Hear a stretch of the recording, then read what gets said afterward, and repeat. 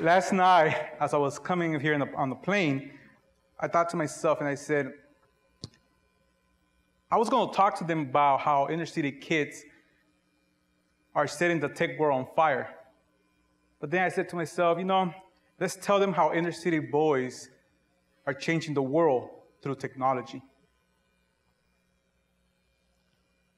Before I start, I want to tell you a story about myself and how this first started. You might look at this picture and think, that's a third world country. It actually is 1992, South Central Los Angeles, after the riots. During those times, inner city boys had two options. Either you become a victim to the streets, or you hustle to survive. When you walked to school, you had to decide and negotiate with gangs. Do I wear a blue color, or do I wear a red color?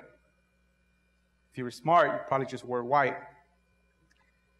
When you got to school, the school that they told you were going to go was going to be a magnet technology campus. After 4 years, I discovered all it was a magnet typing class that we had. Discouraged, I started skipping school. Fortunately enough for me, I found a mentor, my coach. This coach not only took me from the hallways when I was ditching school, but he gave me options. He said, look, Oscar, either I take you to the principal and you get suspended, or I put acrostics in your hands and you learn how to play a sport that's going to open new worlds for you. For me, it was an easy choice. So I'm going to go play lacrosse. I was the first kid in the inner city to play lacrosse. What this did for me, what this tool gave me, was it opened a new world. It gave me a chance to look at people who were not from the same socioeconomic place that I was in. Lacrosse, as some of you may know, is a very wealthy sport. So I was able to interact with kids from a different perspective, kids from a different background. And it gave me a chance to think, dream big, and tell myself, I can do something more than just the walls of my local community. At first, it was very hard to play lacrosse, catching that ball. However, my coach said, if you stick to it, and if you practice, you will get better. I became one of the best lacrosse players in Los Angeles. He said, if you become determined, you will succeed. But I need you to stay focused. I don't need you to lose the focus with the distractions happening around you. So I want you to make sure that you continue pushing forward. And I did. Years later, I graduated with a computer information system degree. And then later on, I graduated with a master's in educational technology. I was successful building a consulting firm, serving local schools around Los Angeles and serving them with technology access. After doing this for a very long time, somebody invited me to go speak to a class of 60 students at my old school. During that time, I had 60 students in front of me, and I said, how many of you guys know what a website is? Only 5 kids raised their hand. And then I asked, how many of you guys know how to put a website together or create a website? Nobody raised their hands. This was only 5 years ago. So I realized there's something happening here. There are kids that know how to hack through the server. There's got to be some talent there.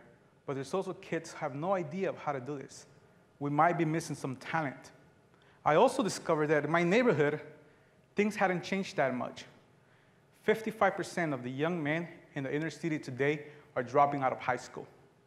85% of those will either end up unemployed or incarcerated. Detention rooms today are filled with young Black and Latino men. And they have no other option to either hustle the streets or figure out a way to survive. So we decided with our friends about it to say, let's get together and do something about it. We know that these kids, one, have very good negotiation skills. They have to use it in the streets all the time. And two, they're very creative because they have to survive with very limited resources. So we started a program called Urban Techs, Urban Teens Exploring Technology, where we encourage young Black men and Latino men how to become technology entrepreneurs. And the way we go out and recruit them, we would say is, I'm looking for the best of the best students that I can find. And that doesn't mean that you have to have the best grades. That just means that you have to be hungry and have a passion to change your community through technology. That's what I'm looking for. How do I recruit them? Well, it's very easy. I drive down the street sometimes. I see a kid in the corner. He's reading a book. That kid must be a very smart kid. I got to put him into the classroom. He comes in and develops something amazing. What's been successful for us up to this day is that we have a 100% retention rate within our program. And 100% of our kids now are going to four-year schools. What happens is that we bring in our own role models. Role models have gone through our program, and now our big universities. For example, here you will see Marcos, a student from Stanford, who has gone through our program, and now is coming back to teach other kids how to do this. A young one now is able to see Marco and say, I want to be like Marco. I want to become an engineer. I want to become a computer scientist. And he's able to get that passion through him. We have high expectations for our students, expectations that they want to change something different. The only question we ask during the summer program is, what is one problem that your community has that you can change through technology? And they go ahead and address that. For example, one of our kids decided that, in my neighborhood, people don't know about careers in STEM. They don't know about careers in business. So I'm going to develop a platform for them to do this. However, they go through the toughest part in our program, which is being able to be committed and be able to be determined to succeed. Within 3 weeks into the program, the kid that you see up here in the middle said to me, Oscar, this is too hard for me. There's no way I can sit down, code, design, express my ideas to peers. I don't do this. This is not what I'm taught in school. I'm going to quit. I looked at him and I say, Anthony, if you quit today, you're going to have a harder time in the future trying to complete something that you start. I want you to stay with us, and I promise you that if you stay with us, you will be successful. I promise you that if you stay with us, we will help you to get over those obstacles that you have. I said, however, I understand this is tough. It is tough to sit down. It is tough to be committed. It is tough to express your ideas. So I'm going to have you make that decision. Over the weekend, think about it. If you come back Tuesday, great. If you don't, you can always apply next year and do it all over again. Our program starts at 10 in the morning. I came in Tuesday morning at 8 in the morning, opened the door. The first kid I see there is Anthony. And he said, Oscar, there's no way I can quit now. I got to stick it through. And I promise you that I'm going to do my best. Anthony today is one of the leaders at his local middle school. He's only in the 8th grade, but now he's starting a technology work at the technology center at his local middle school. And he's inviting other kids to do the same thing. And this is the beauty of it. We tell our kids, look, this is not hard. Success is not hard. It just takes a lot of work.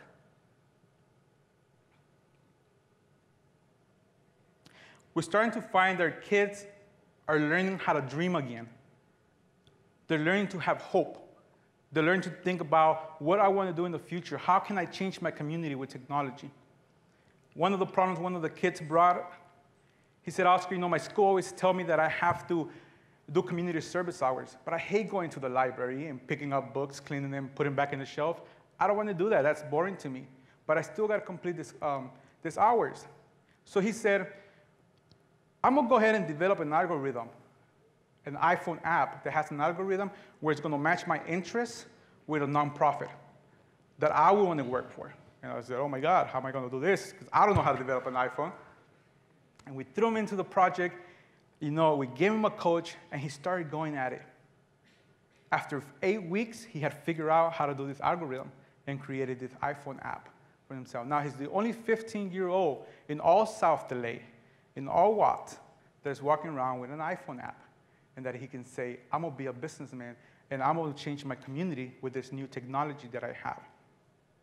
The beauty of it is that he has learned not only to be dedicated, but to be committed, but also to depend on his peers, to know that his peers can help it, and he can ask for help, and help will come to him.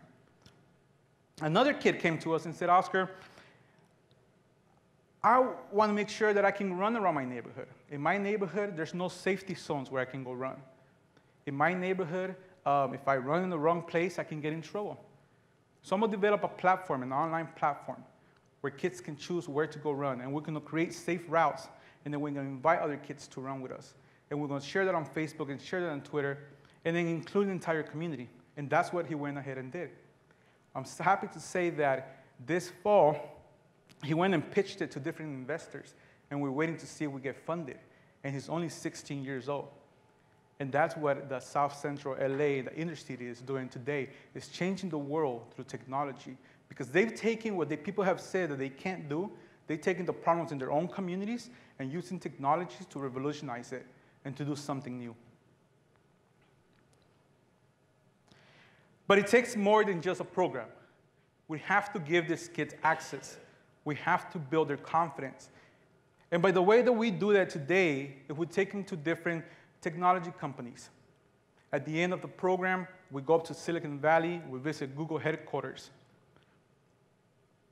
It's really important that our kids that don't have access to these companies are taken there, and let me tell you why. We were at Google getting a tour by an executive there. One of our kids who have been doing coding for 15 weeks and learned how to do this, looks at a janitor, and he tells the executive and says, "Can you please hire me here, even if it is as a janitor?" The executive looked at him and said, "I don't need you here as a janitor. I need you here as a developer to help me change the world." That in itself flipped the switch in the kid's mind.